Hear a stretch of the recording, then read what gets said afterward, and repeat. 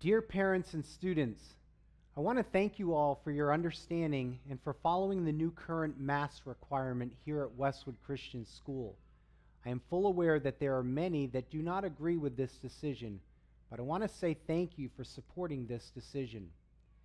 It is our goal to evaluate daily the current status of the COVID virus here at Westwood Christian School, as well as throughout the community of Miami.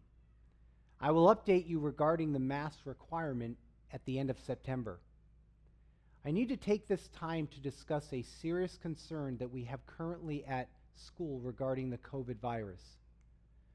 One of the reasons for the mask requirement is to minimize the exposure of the COVID virus on campus at school.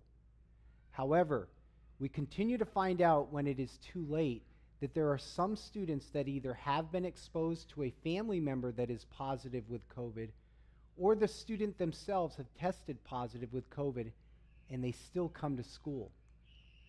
This cannot happen. It is being irresponsible, and in some ways it is being negligent. I want to remind you that if anyone in your family and in your house has COVID, your child must stay home and quarantine until they have been cleared by the school nurse to return to school. Also, if your child has symptoms or is tested positive for COVID, they must stay home to quarantine until they also have been cleared by the school nurse.